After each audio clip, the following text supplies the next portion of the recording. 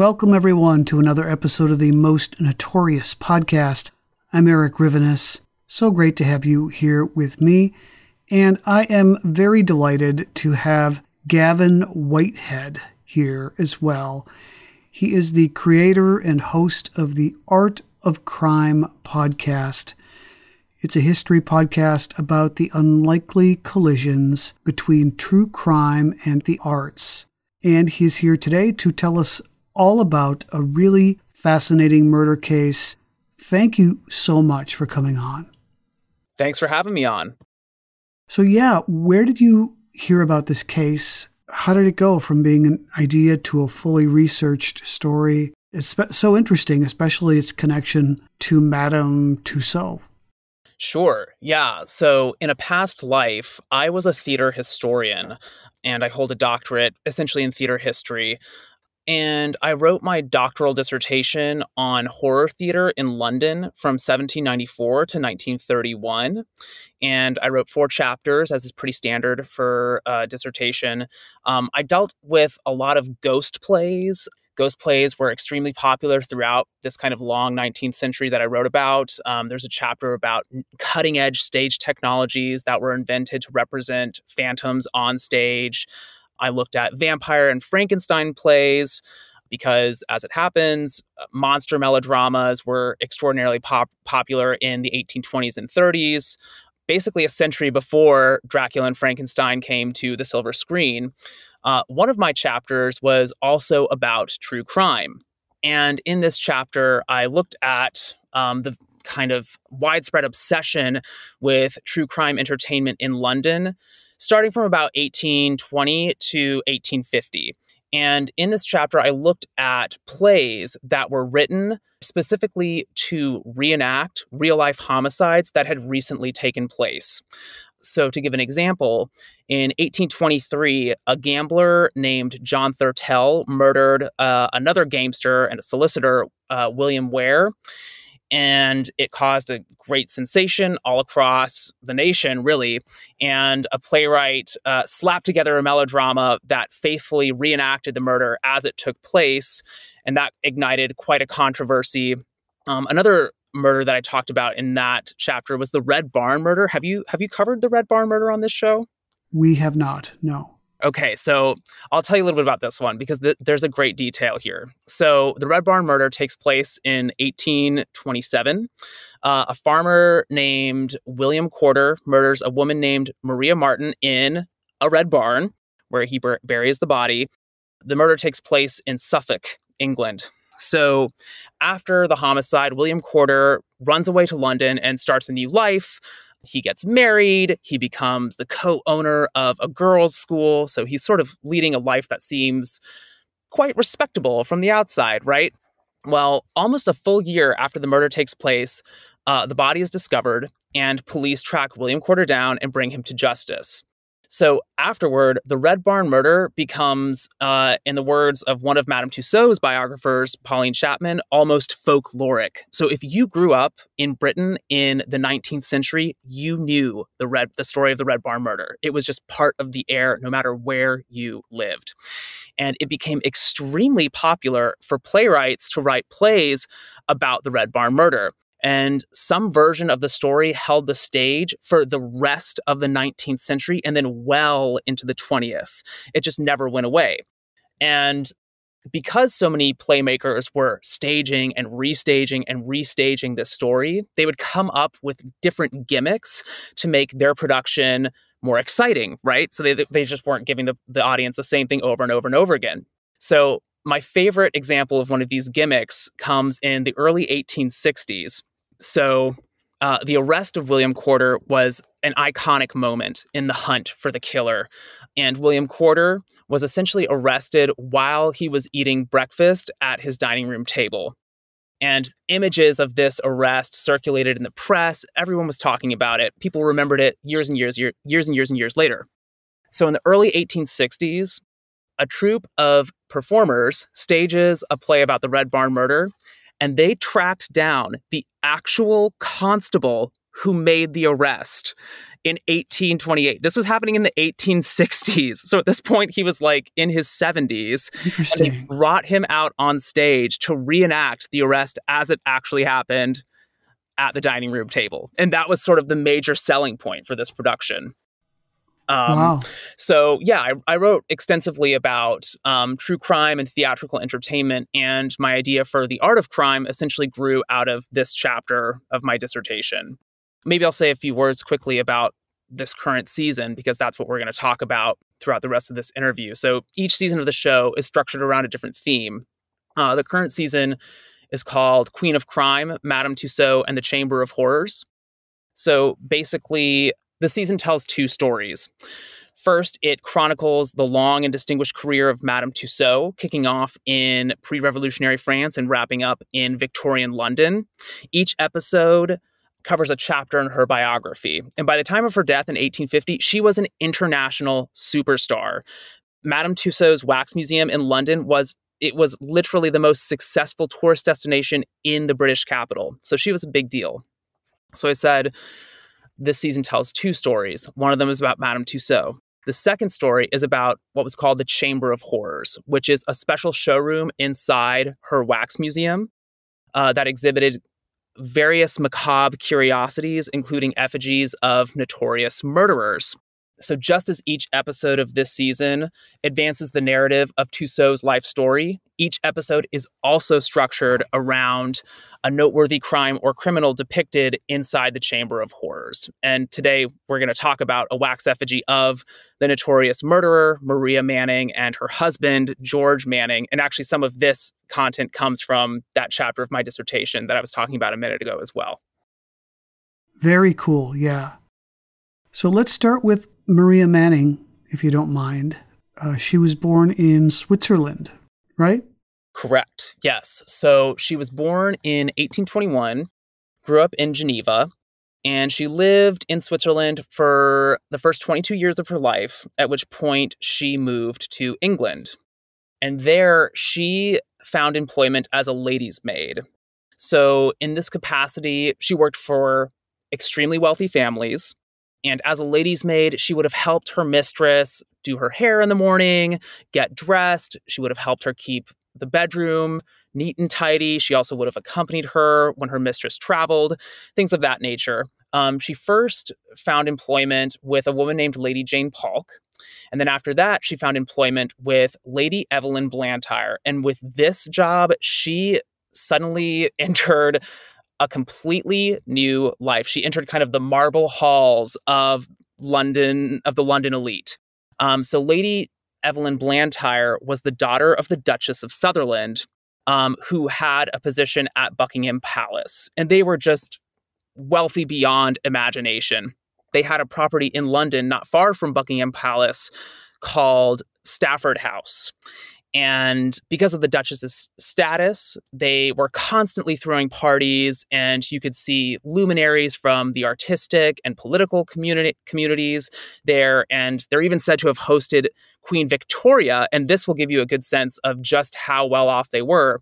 When Victoria first saw the magnificent Great Hall of Stafford House, she is said to have quipped, "Oh, I've come from my house to your palace." So basically, Stafford House made Buckingham Palace look like, I don't know, some log cabin. So what's important to draw here is that Maria Manning had lived in close proximity to extraordinary wealth. As a servant, she would have probably known her place within the hierarchy, which was toward the bottom. But she had lived very close to unimaginable wealth, and this will become really important to her portrayal in the media after the murder. What did she look like? How did she dress? How did she hold herself? Yes. So by all accounts, she was a very beautiful young woman.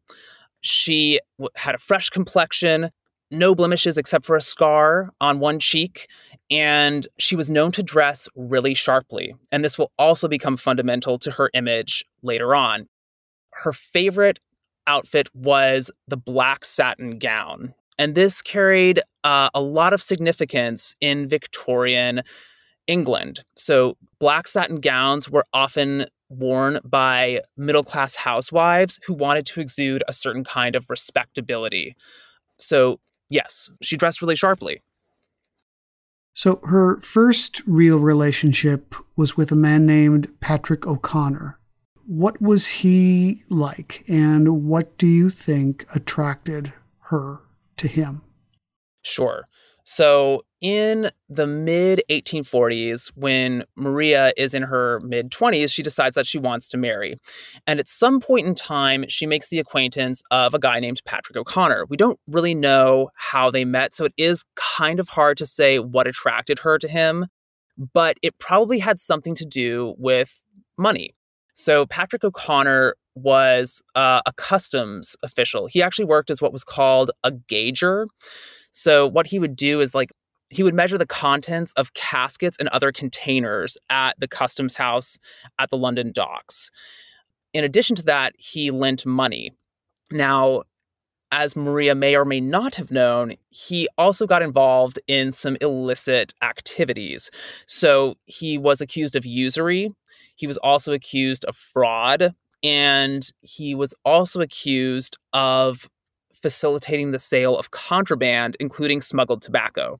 So with all of this, he was able to live pretty comfortably. And he also had invested in the railway. So he was also making investments. And that's probably part of why Maria was attracted to him. And an important part of this, he did not want to get married, at least to her. Yes, correct. She was not pleased about this at all. They saw each other for quite a few years, and she desperately wanted to get married, and he just had no intention of tying the knot, it seems. Right.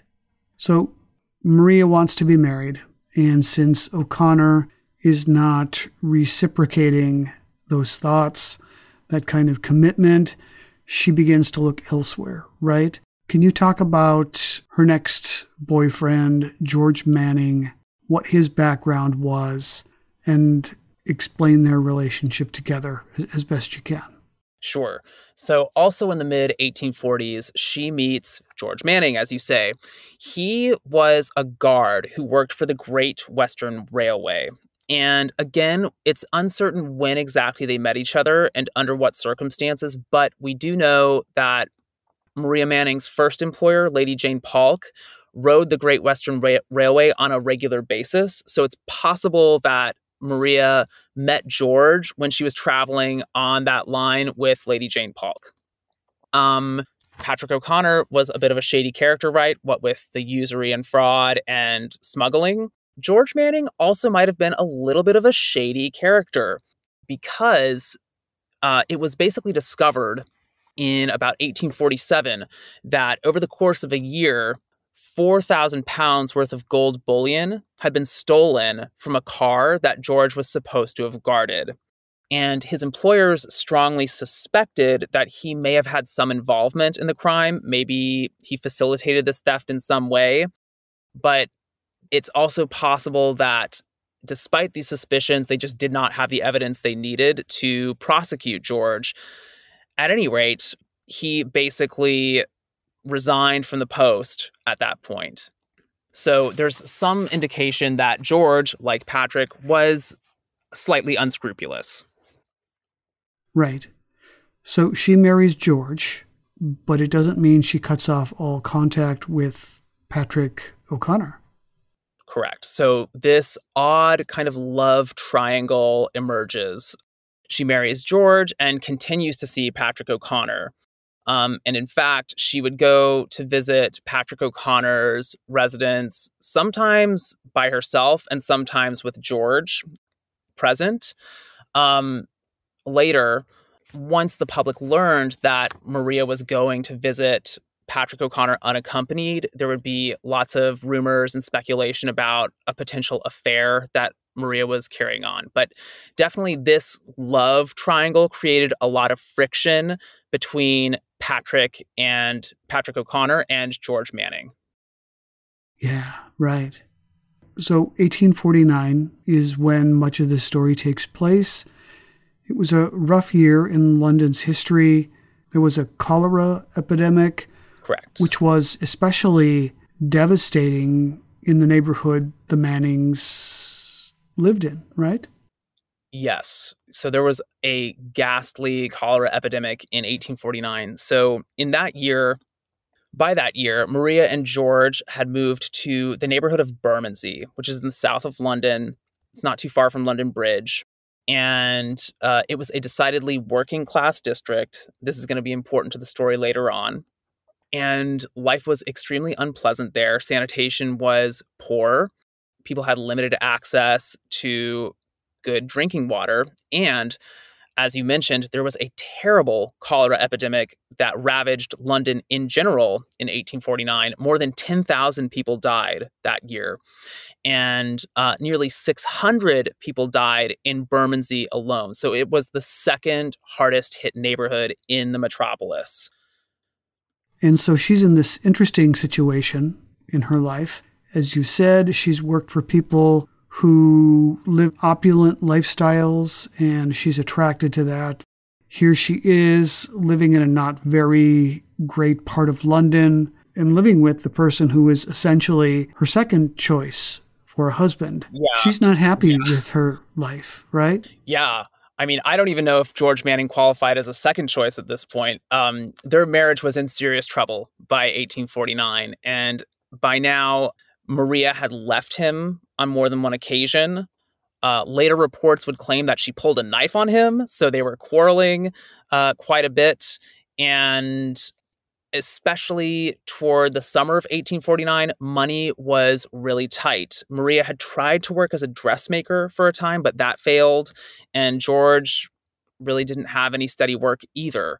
So she was in a marriage with a man she did not like at all. And she was basically kind of trapped in pestilential Bermondsey. So yeah, she found herself in a really undesirable situation, to put it mildly. Right, yeah. So on August 9th of that year, she invites Patrick to dinner at her house with she and her husband, George. And it's kind of an odd scenario, right? Her Yeah. former boyfriend and her husband. Yes. So unfortunately, we have no idea whether they even ate on the evening of August 9th. So that evening, as you say, Maria invites Patrick O'Connor to dine with her and George at their home at 3 Miniver Place in Bermondsey. While Patrick O'Connor is on the way to this meal, he bumps into two friends of his on London Bridge. And they're like, "Oh, hey, Patrick, where are you off to?" And he says, "Oh, I'm going to have dinner." See? And he actually produces a written invitation signed Maria and shows these two guys that he's on the way to have dinner with the Mannings. And this is about 5 p.m. in the evening.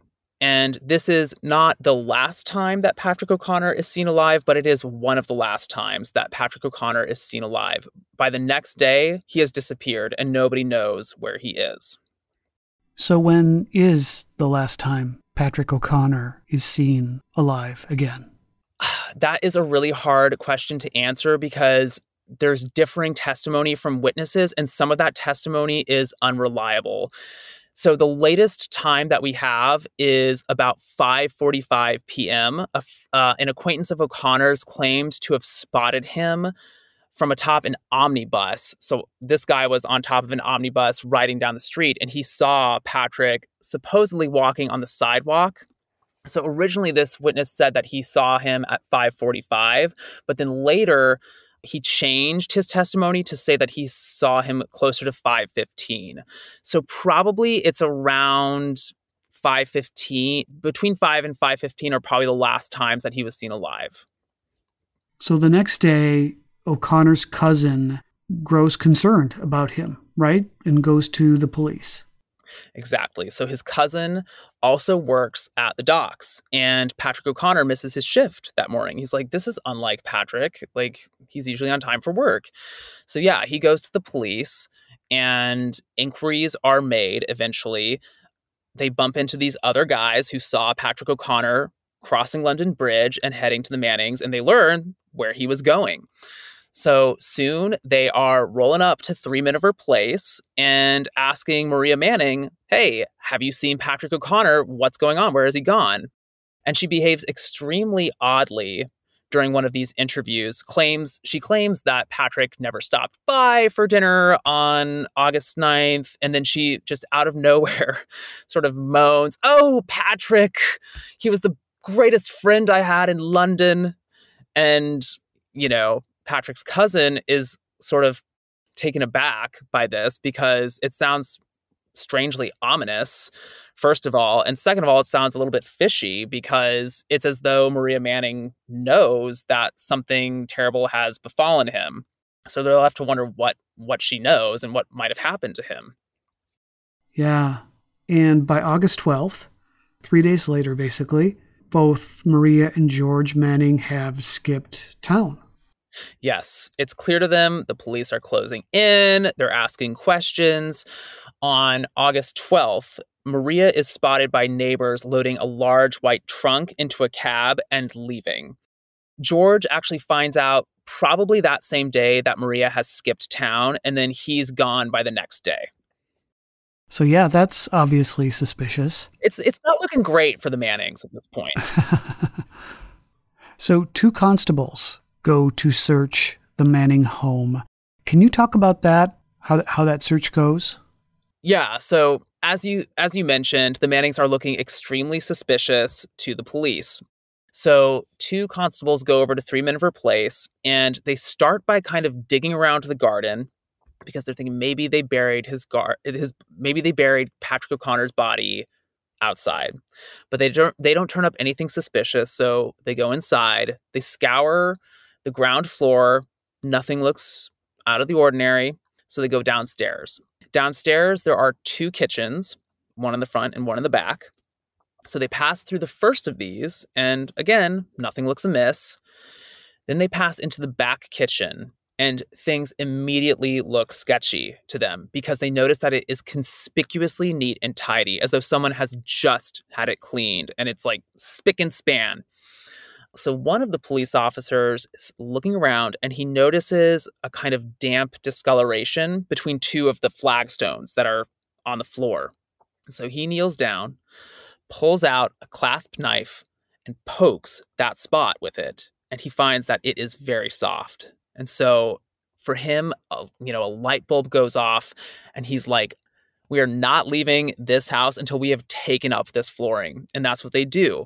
They get various implements and they pull up the floor, and they discover the body of Patrick O'Connor buried beneath the floor of this back kitchen.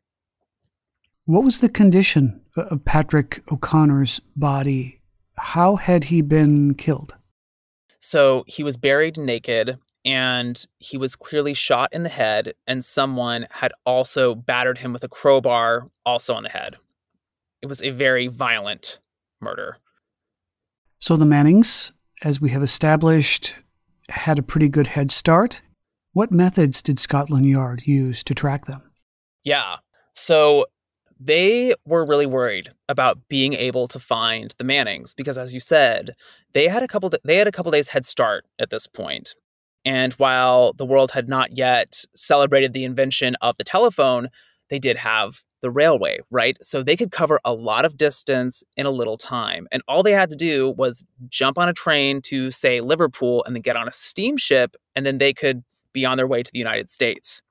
So they were worried that whether they would be able to catch up with them. However, what police could use was the telegraph, which had also been developed basically just over a decade earlier in 1837, although it wasn't really in widespread use until the mid-1840s or so. So it was still quite newfangled. And immediately they start sending communications to every port city they can saying, "Hey, we're after 2 fugitives. Here's what they look like. Here's what they're suspected of. Let us know if you see anyone who matches these descriptions." So initially, yeah, they rely most heavily on the telegraph and the kind of instantaneous communication that it allowed. So they're not traveling together. Maria goes north, George goes south. Would you tell us the route Maria took, where she ended up, and how she was ultimately found? Sure. I love this part of the story because it involves some ace police work. So basically, We were talking about how they were trying to use the telegraph to track down the Mannings, right? Well, actually, those efforts proved fruitless in the beginning of the hunt for the killers. What worked, however, was basically this one policeman, I believe his name was Sergeant Shaw, just pounded the pavement. And they knew that Maria Manning had been seen leaving 3 Miniver Place and getting into a cab. So he's like, okay, I'm going to try and find that cabbie. So he just pounded the pavement and went from one cab driver to another and said, hey, did you give a ride to a woman who looked like this on August 12th? He did this for almost a full week without any success. He did not get any closer to tracking down Maria. However, finally, on August 21st, he finds a cabbie named Kirk. And he's like, yes, I actually remember giving a ride to a woman who looks exactly like that. And I took her to what is now Euston Station. So this is the first major break in the case. And it's taken quite some time for the police to get it right.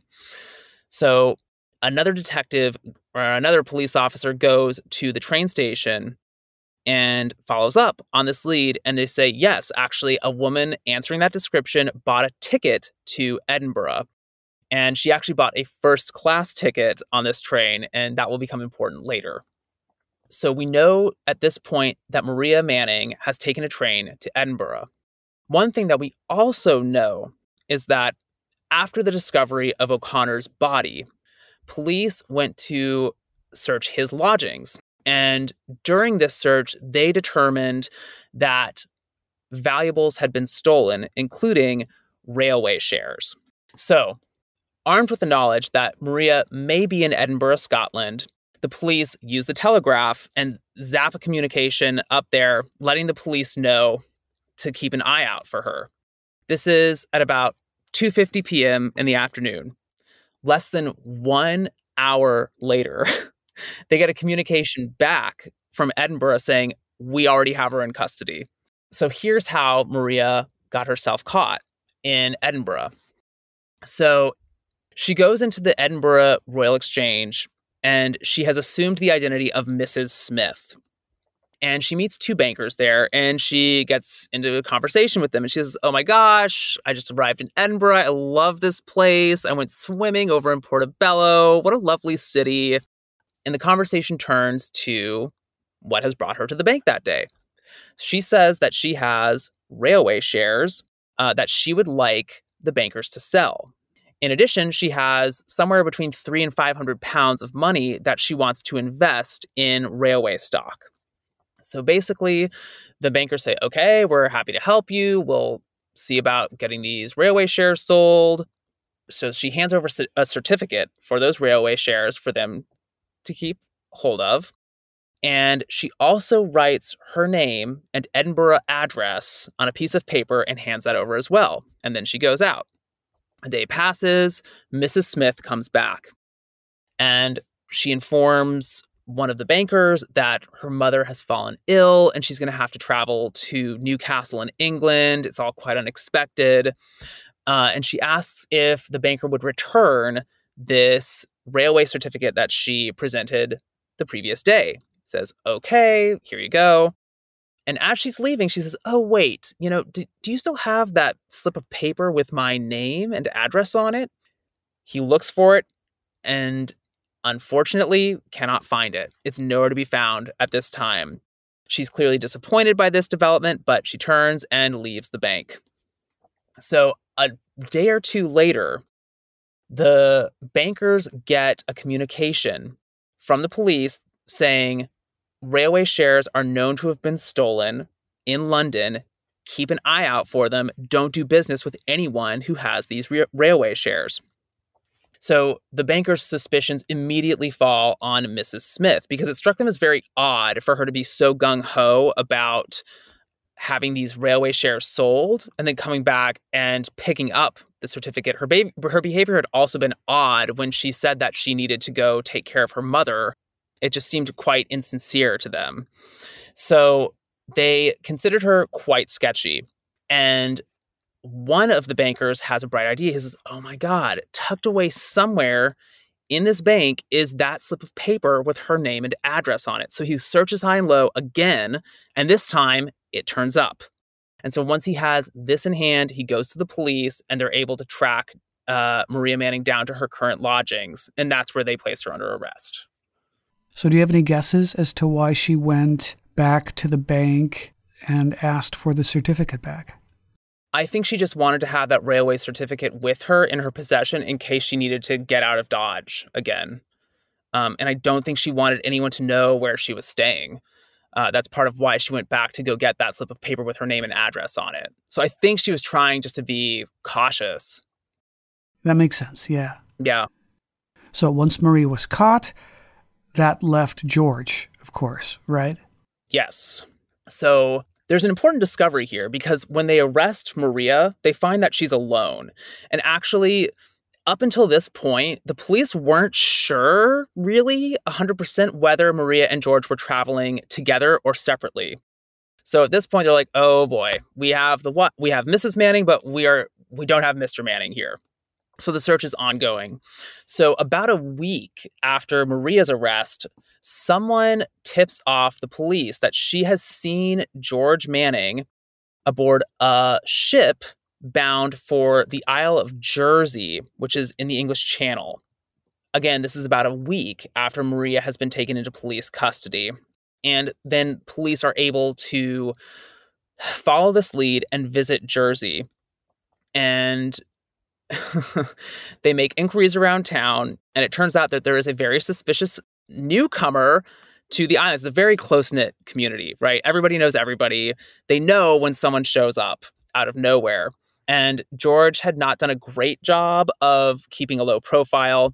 He drank a bottle of brandy every single day and was quite irascible and obnoxious, frankly, when drunk. So he had made quite a few enemies during his brief stay on Jersey. And he also had some kind of strange habits. So, for example, he stayed at a residence called Prospect House. And when he went for strolls in the garden, he would pull his felt hat down over his face as if he wanted to avoid recognition. So he just seemed like a shady character to everyone. And people had read about what was called the Bermondsey Horror, the murder of Patrick O'Connor on Jersey. And they started to suspect that this guy was involved. So anyway, the police show up at Prospect House, where George Manning was known to have taken lodgings, and they creep up the stairs, and they go straight into his room, and they find him basically asleep in bed. It was at 9 or 10 p.m., and they just leap on top of him and take him into custody, and that was that. And he was almost relieved, right, when they finally caught him? Yes, he was almost relieved. I think the strain of being on the lam had really gotten to him.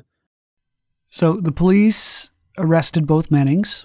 They're questioned, and each react to police differently. Maria is composed. She only talks when she has to. She seems very deliberate in her interactions with her inquisitors. George, on the other hand, readily blabs. Oh, yes. And is happy to place all of the blame on her.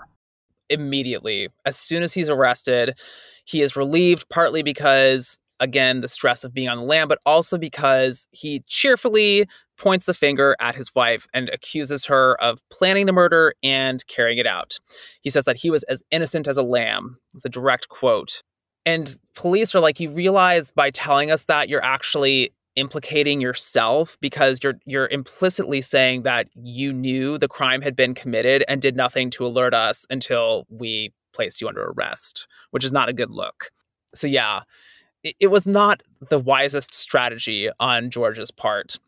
And as you said, Maria Manning says nothing about the death of Patrick O'Connor to the police, and this will be important later. She hardly ever speaks during early public appearances. She only answers questions when she needs to, and usually she says things like, I'm going to let my attorney take care of this. So she more or less stays silent about the whole crime. Do you have any idea about how they split the money? She had the certificates, and as you've said, hundreds of pounds. Was he found with the kind of money she was found with? Do you know? I'm not 100% sure, but a lot of people were curious about this issue with the money. And this is a completely bizarre hypothesis that does not really bear scrutiny. But some people speculated that because Maria had taken the lion's share of all this money, she had actually planned to murder O'Connor and then betray her husband all along and run away with all the winnings that she could. But yeah, George was left without nearly as much money. I don't think there was any agreement as to how to share the money. Maria really ran off with the largest portion of it. And she was more than happy, frankly, to ditch George Manning at this point. So they were tried together, but they each had their own attorneys, right? Yeah, this was pretty ugly business, to be honest. So they're tried jointly. And instead of sort of like working together to defend themselves against the charges that were brought by the Crown, they had separate attorneys. And it was almost like this domestic dispute that was playing out by proxy, because George's solicitor basically argues that, hey, my client says that Maria Manning, the other defendant, committed this murder, so he's innocent. And then Maria Manning's solicitor was like, okay, the only evidence that we have to suggest that came from your client. There's nothing else to support that. And also, it's just not very chivalrous for a husband to throw his wife under the bus like this. So shame on you. What a scoundrel George Manning is. And all of this was playing out in the court, right? So it was just a really awkward, ugly affair. Right. There was definitely circumstantial evidence, but nothing to actually connect her to the murder.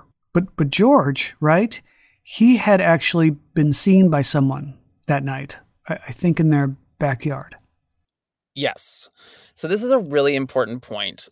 We have to say up front that we do not know when Patrick O'Connor showed up for dinner, and we do not know when he was murdered. Those are giant question marks that hang over the entire case, and we will just never know how exactly he met his death. So we do know that Patrick O'Connor was seen heading to the Manning's house at about 5 p.m. He wasn't there yet. There's also a witness who testified to seeing George Manning sitting on the garden wall smoking a pipe at about 6:45 p.m. So we know that he was there that night. He was at 3 Miniver Place, the crime scene. Nobody ever saw Maria Manning at the crime scene that night. And quite the contrary, somebody saw her very far away from the crime scene. So at 5:45, O'Connor's landlady receives a visit from Maria at O'Connor's lodgings. And Maria shows up and says, hey, I want to speak to Patrick O'Connor. Is he here? And his landlady says, no, he's gone out. And Maria Manning's like, okay, I'll just hang out. So this is again at 5:45. She goes upstairs to Patrick O'Connor's lodgings and just kind of hangs out there until about 7:15. So she's there for roughly an hour and a half. And Patrick O'Connor's lodgings are a 45-minute walk away from 3 Miniver Place. Although, she could have gotten there more quickly if she took, say, an omnibus or a cab. But we just don't know how she got there. So there's this big black box where Maria is away from the crime scene for at least an hour and a half, and then she has to get back there. Maria's defense attorney laid out this potential timeline. So sometime around 5 o'clock, O'Connor has not yet shown up for dinner, at which point Maria leaves 3 Miniver Place and goes looking for him. So she goes to his lodgings, and she gets there by about 5:45. She waits there for an hour and a half. He hasn't shown up, so she leaves and goes back to 3 Miniver Place. Then, when she comes home, she arrives to find O'Connor already dead, meaning that George actually killed him. This theory is plausible, but we have no way of proving it. But it is a theory that Maria's attorney floated in court. So you said he was shot, and either of them could have done that. But then he was physically assaulted. Was there debate about that, whether that was something that she could have done? Or was it assumed George had done the physical attack? Well, I think there was honestly just a lot of skeptical that almost had nothing to do with the concept of physical strength, but rather with the concept of femininity and what women were thought capable of doing. So actually, when the Crown brought these charges, they said they were trying to prove that George Manning had fired the pistol and actually committed the murder. They also wanted to try and prove that Maria Manning was present at the time of the homicide, but may have just aided and abetted. She was present, but she had not fired the gun and she had not inflicted any of the wounds with this crowbar, because it seemed unthinkable to them that a woman would commit murder. Women were at this, Victorian London was an extremely patriarchal society. They did not consider women capable of that kind of brutal violence. That seemed like a kind of masculine trait to observers at the time. Now, the question of who fired the pistol and who inflicted those head wounds with the crowbar did recur throughout the investigation. So George, from the beginning, said that Maria Manning invited Patrick O'Connor down to the kitchen and then shot him. That's what he said from the beginning, but he basically remained silent as to the wounds inflicted with that crowbar. Later, just before his execution, he actually made a different confession in which he still maintained that Maria had fired the pistol on O'Connor, but then he said that he had gone downstairs and inflicted those head wounds with the crowbar because he had never much liked Patrick O'Connor. Right. Yeah, so it's an extremely difficult case with a lot of potential timelines and a lot of ambiguity as to who could have inflicted which wounds. But yeah, I think it is important to state and stress that there was a real possibility that Maria Manning was not even at home at the time of the murder. Personally, my gut, it's so hard to say.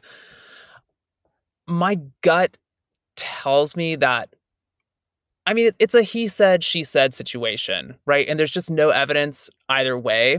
So Maria Manning was arrested about a week before police captured George Manning, right? So she was taken to prison. And in the meantime, she talked with prison guards about developments in the case. And when she heard that George had been captured, she was like, what has he said? And one of the prison guards said to her, he accused you of committing the murder. And then she said, the villain, it was him that did it, not I. So this was not a public statement, right?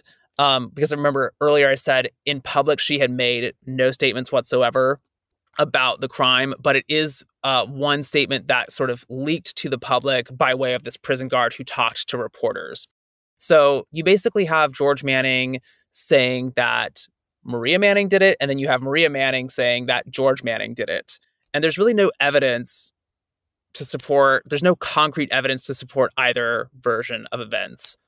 It does seem possible to me that Maria came home and found Patrick O'Connor already dead. I mean, it seems like a really strong possibility to me. So with all of this conflict between the Mannings, was there ever an attempt by either of them, by their attorneys, to have them tried separately? Yes. What I can say here, there's a lot of interesting legal questions. So Maria's attorney actually wanted to get her a separate trial if he could.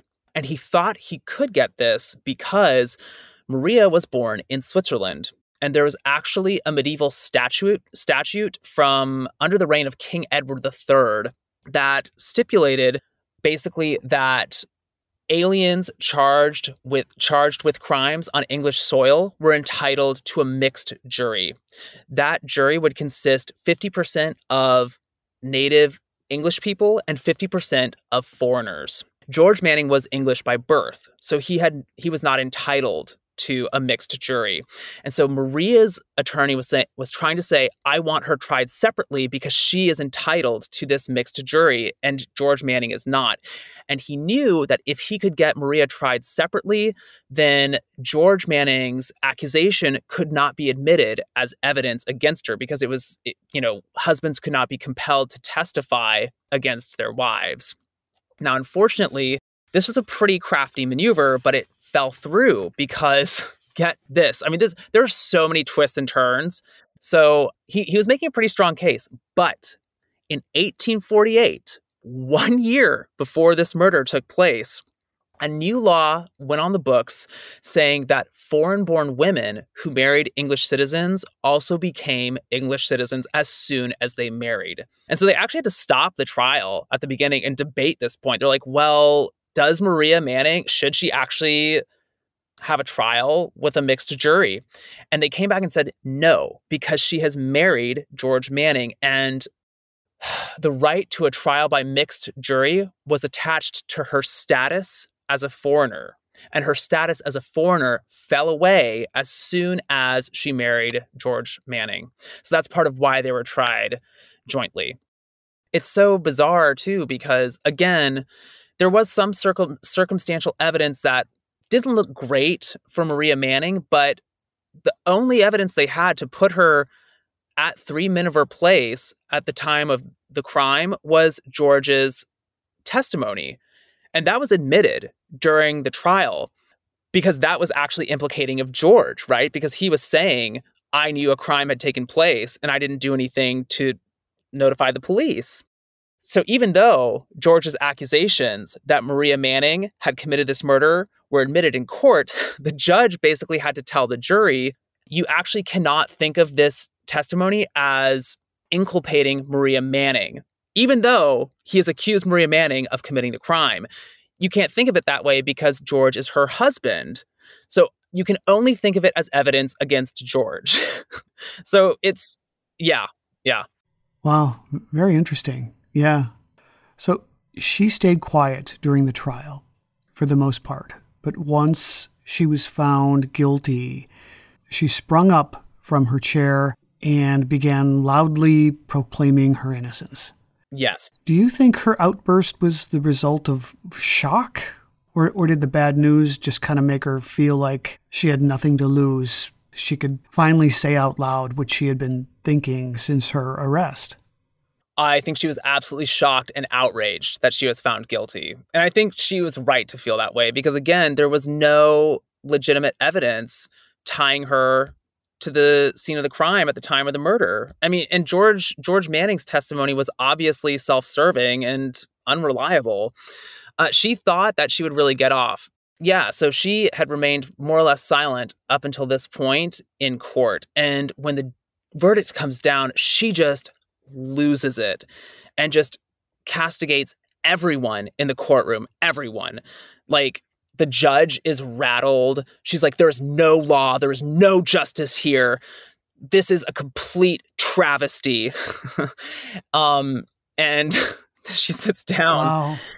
And the judge puts on the ceremonial black cap that is traditionally worn when judges are passing the death sentence. And he gets ready to sentence them to death formally. And then Maria goes for it again. She just gets up and just rails against the judge, the court, everyone. Everyone is stunned. And then finally, she kind of shocks everyone again with this parting gesture. So she and George were both sitting in the dock. And customarily, an attendant would sprinkle sprigs of rue in front of the prisoners. Rue is an herb with medicinal properties, and it was thought to be able to slow the spread of jail fever or typhus. So the idea was that prisoners would pick up typhus in jail and then transmit it to the public by coming to court. And they wanted to stop that by placing sprigs of this herb in front of the prisoners. So Maria picks up a handful of this rue and just throws it into the courtroom. Just complete, unadulterated contempt for the entire gathering. And everyone was just speechless. So public sentiment, it wasn't really on her side after this, right? If there had been positive feelings by anybody towards her up to this point. This outburst really turned people off. Yes. Again, it struck a lot of Victorians as inappropriate for a woman, because women were thought to be meek and submissive and so on and so forth. So for one, just to rail against a male judge, and most of the people in court, the lawyers, they were all men, it was considered completely out of line at the time. So yes, public sentiment had really turned against her in some regards. A lot of observers condemned her behavior, but at the same time, she had made this dramatic spectacle in the courtroom, and people were just obsessed. They couldn't stop talking about her. So it was and again, she also wore these black satin dresses that looked really great. So there was a mixture of revulsion on the one hand and attraction on the other, because there was something glamorous about her. And this was interesting, right? That Madame Tussaud was actually in the courtroom sketching the Mannings. She is said to have gone to the courtroom to make sketches of the criminals. Yeah, so we'll get to Tussaud in a minute, I guess, but she always prided herself on the accuracy of her wax effigies. And so she claimed to go to either homicide trials or public executions specifically so that she can make sketches of the perpetrators to ensure that she really delivered the goods when she created their wax likenesses. So tell us about November 13th, 1849, the execution of the Mannings. It was on the rooftop of a South London jail, right? Yes. So the execution took place on the roof of Horsemonger Lane Jail in South London, and thousands of people were expected to attend. Public executions at this point in time were sort of a morbid form of popular entertainment. Whenever a new crime sort of caught the public imagination, people would go out to watch the murderer, or in this case, convicted murderers, hang at the gallows. So thousands of people. I mean, the Mannings had just shocked the nation, and there was expected to be a really huge turnout. And we have a good idea of what went down, partly thanks to Charles Dickens, because Charles Dickens had gotten interested in this case. And he hit the streets at about midnight. The execution was supposed to happen shortly after daybreak. And he had taken steps to reserve actually an observation post specifically for watching this execution, because so many people would go to these executions. Most of them would hang out on the street down below, and they would crane their necks upward so that they could see what was happening on the roof overhead. Those are sort of ordinary people. However, Londoners with more money could pay for seats, basically. And that's what Charles Dickens did. So he and four friends basically pooled their money so that they could buy seats on a rooftop, and they also reserved a back kitchen. So he attends the Mannings execution, and he's kind of down on the street at around midnight, just taking the social temperature, seeing what people are up to. Then he goes up to the roof, and he really goes to this execution expressly to watch the crowd. He does not want to watch the hanging itself. He wants to watch all the people who show up and how they respond to it. So as the hours tick by, we get closer to daybreak, thousands and thousands and thousands of people show up. An estimated 30,000 people are thought to have come to watch this execution. And that's all basically in one street, right? So you have to imagine this gigantic crowd at the base of this prison.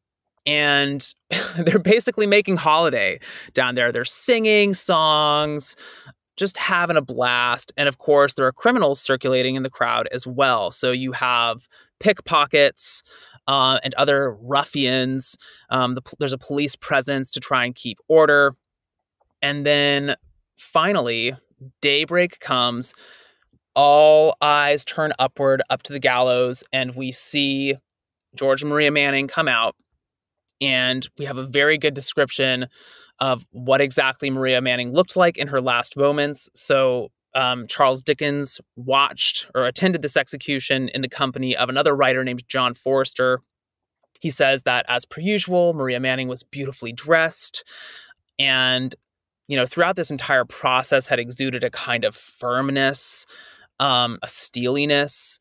And that was part of why Londoners found her so compelling, right? Think of when she just stood up in the courtroom and let the judge have it.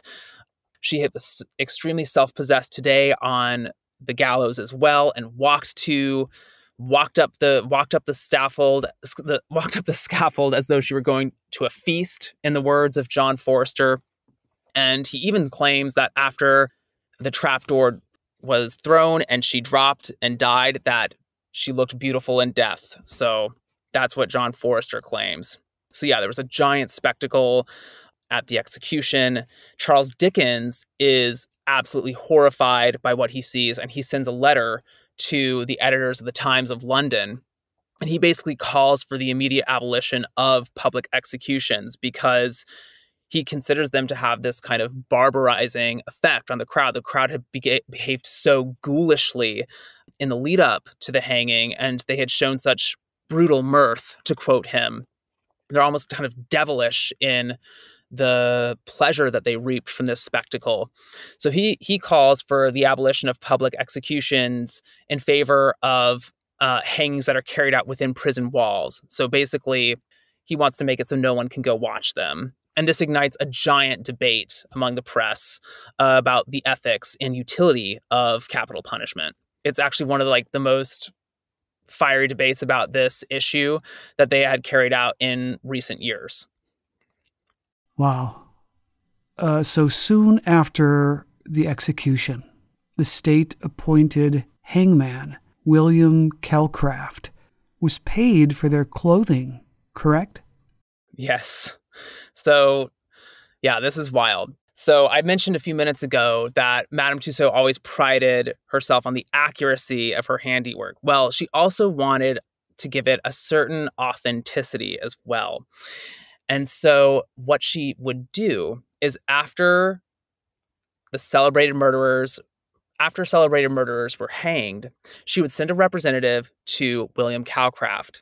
The murderer's last effects became his property, and he could do with it as he wanted.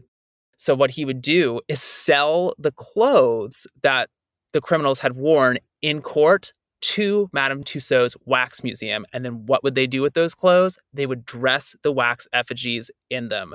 So the wax sculptures that people saw at the Chamber of Horrors were actually wearing clothes that had touched the skin of, in this case, George Manning and Maria Manning.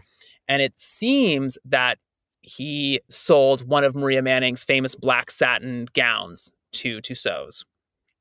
So this kind of starts another debate in the press, right? These are two well-known, notorious figures, convicted murderers, and now it appears as though Madame Tussaud is about to capitalize on, commercialize the murder of Patrick O'Connor.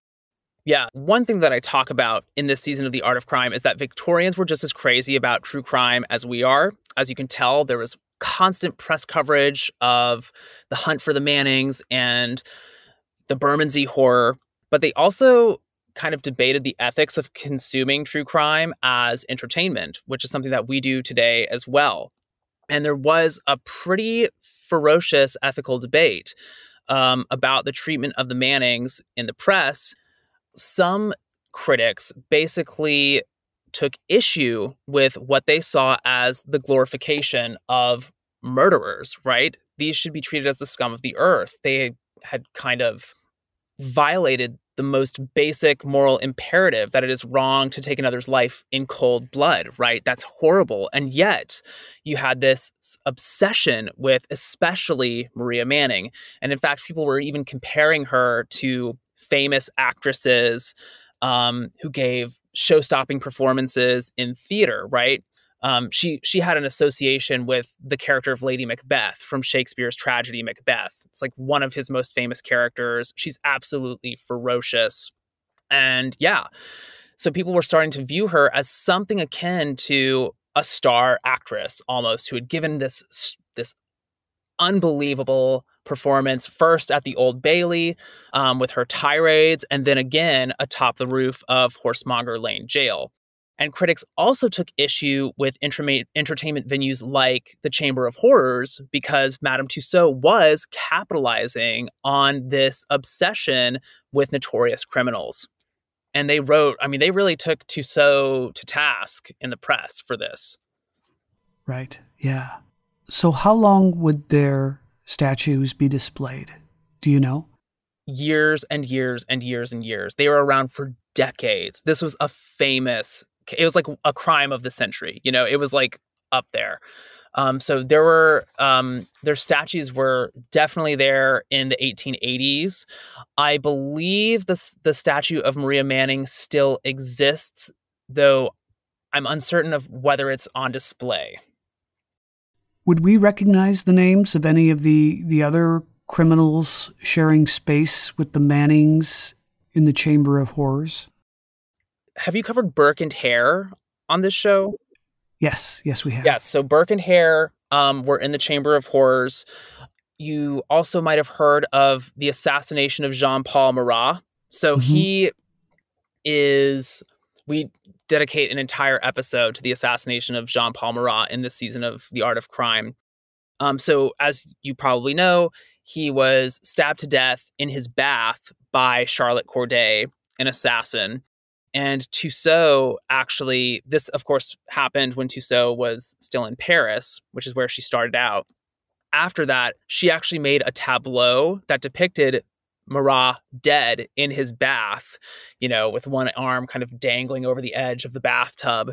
And it became like one of the most famous works of art in her entire collection for years and years and years and years. So she took it with her when she left Paris for London in 1802. She took it on the road with her when she traveled the English provinces and Ireland and Scotland, which took place over the course of 30 years. And then she still had it when she settled down in London in the mid-1830s. So Jean-Paul Marat was there in the Chamber of Horrors. There were also replicas of severed heads from the French Revolution, from the Reign of Terror. So there was a death head of Maximilien Robespierre, who was one of the great proponents of the Reign of Terror, of course. Later, after Tussaud's death in the 1860s, her sons, so this was a family business we were dealing with, her sons added wax replicas of the severed heads of both Marie Antoinette and King Louis XVI. So they were not criminals, of course, but they were victims of the bloodshed of the French Revolution. And I'm trying to think of other criminals that you might know of. Have you covered Francois Courvoisier? No. So he was a Swiss valet who slashed his master's throat and then robbed him in 1840. And Charles Dickens actually attended his execution as well and was appalled by what he saw at that point too. There's actually kind of a funny connection between Francois Courvoisier and Maria Manning because both of them were Swiss. And so, 19th century journalistic standards were pretty low.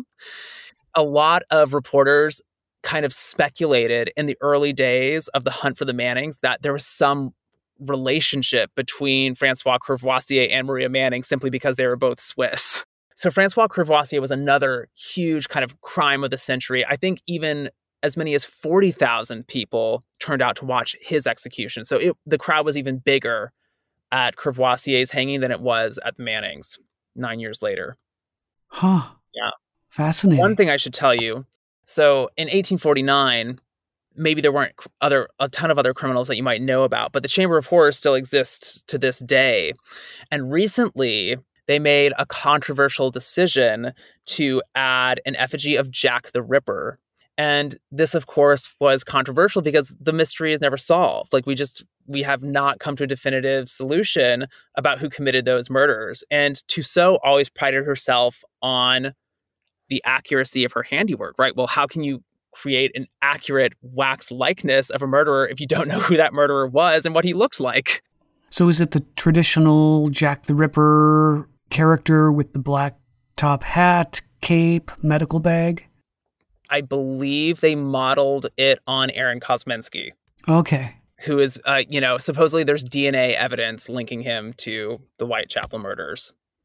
Yeah, I did a Kosminski episode a couple of months ago. So yeah, definitely one of the leading suspects. I know you told me that there was a bunch of Jack the Ripper material coming up when we first communicated. Yes.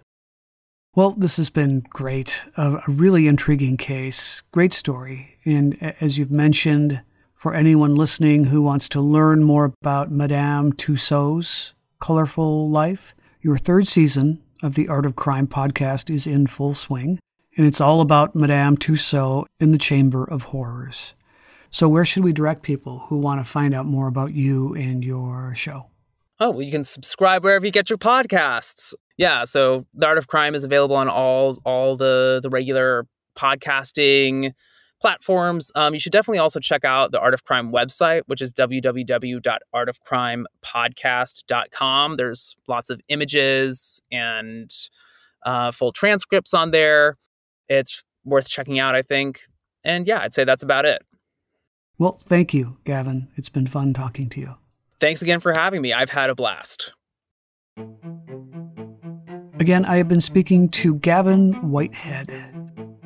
The third season of his history podcast, The Art of Crime, is available wherever podcasts are listened to.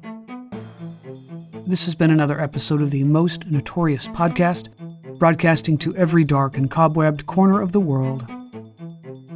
I'm Eric Rivenes, and have a safe tomorrow.